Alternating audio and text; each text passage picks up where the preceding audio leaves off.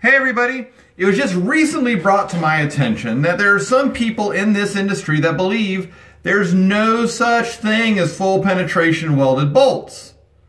Well, I beg to differ.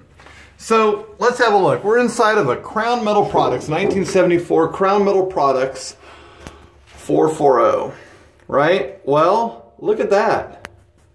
Full penetration welded bolts. Not only are they full pen, you can actually say they're like 105% pen because, well, there's like a little bubble of weld, like a little fillet weld around every single one of them run in with 6010. We'll talk about that in a minute.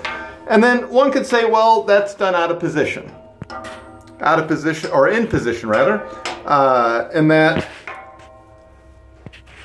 it was done overhead. Well, here are all of the, I'm sorry, I keep screwing that up. It was done downhand.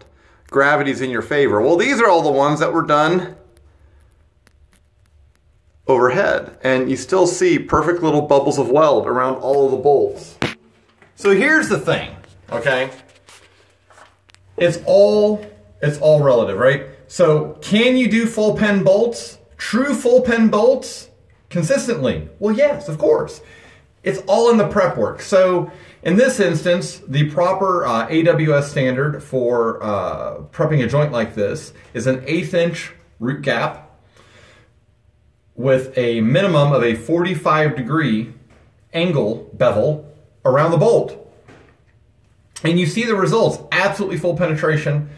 You know, and I said I'd circle back around to why 6010, right? Well, 6010 is a root rod for running that root pass, right? That's what most people perceive it as. Once upon a time, there were railroads that actually welded everything with 6010. They'd weld an entire seam, an entire joint out with 6010. I personally don't like that. I know some people that still do that. That's not something I do. You can write a procedure for welding everything out with 7018, but here's the difference. See, 6010 is a digging rod, okay? Imagine 6010 is like you're in a little trench in your front yard with a garden hose with a real nozzle on it that puts out real high velocity, and you can kind of dig into the bottom of the trench, right?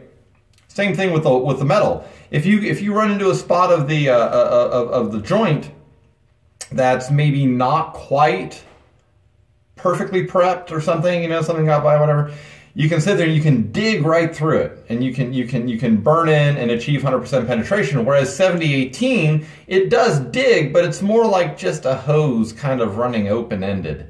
It does more to fill than it does to dig. So anyway, proper prep, proper rod, and then a welder that is actually experienced and wants to do it right, because even the best, most experienced people, they're not going to do it right if they don't want to. I mean, that's just a fact of life. But anyway, here it is, proof positive. You can do full penetration bolts, and it's not just here, it's not just me. I've seen this done before, like the Grand Canyon Railway under Robert Franzen's direction. The 4960 received new side sheets back in the 90s, full penetration welded bolts. They're beautiful.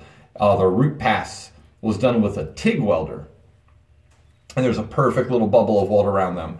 Continental Fabricators out of St. Louis, Missouri, they built a new boiler. They've built several new boilers, but they do the proper angle chamfer of the joint before welding it out.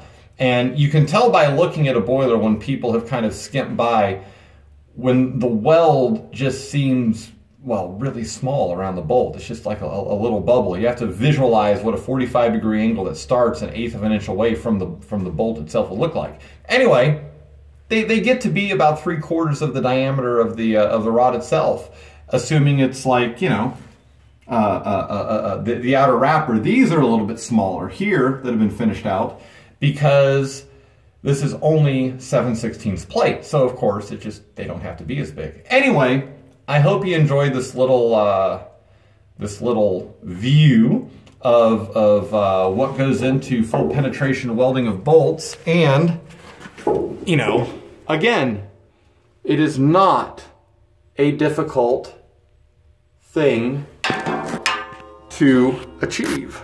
It just really isn't. I wish it would focus better. There we go. I mean, look at that. Beautiful, beautiful bubbles of weld all the way around the bolt. Hope you guys enjoyed.